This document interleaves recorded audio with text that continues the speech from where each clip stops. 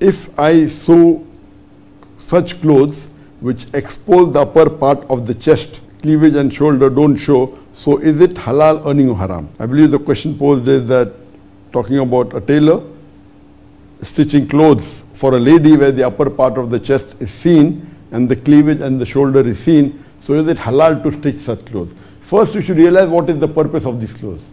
You know, normally when you stitch undergarments, but natural, it's possible to show the cleavage and it's perfectly fine because the clothes worn under the other clothes. But if there are other clothes where you know that a lady is wearing clothes only amongst the ladies, and if some part of the body is exposed, then it's not haram. But wearing such clothes otherwise outside, it is not permitted.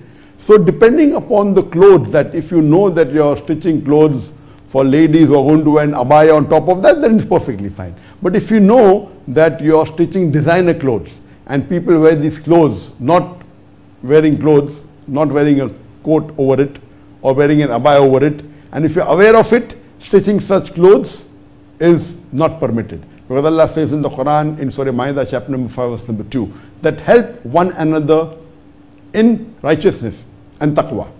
Do not help one another in sin and rancor. So if you're making clothes which you're aware that ladies would be wearing for parties and exposing the body and would be involved in things which are haram, then it is not correct to stitch such clothes. But if you know these clothes are worn at home, it's not worn, if the ladies are not going to wear it in front of the non-mahram. There are some Muslim countries where people wear abaya. So if you know that it is not going to involve any haram action, then there's no problem. But if you're aware that this will be worn by ladies who normally go for parties outside and they don't wear the hijab, and you are specially catering to them, then it is not permitted for you to help them in doing haram activity. You should not stitch such clothes. So depending upon how it's going to be used, and you as a tailor know better your customers, so based on that you have to decide whether what you're doing is haram or halal.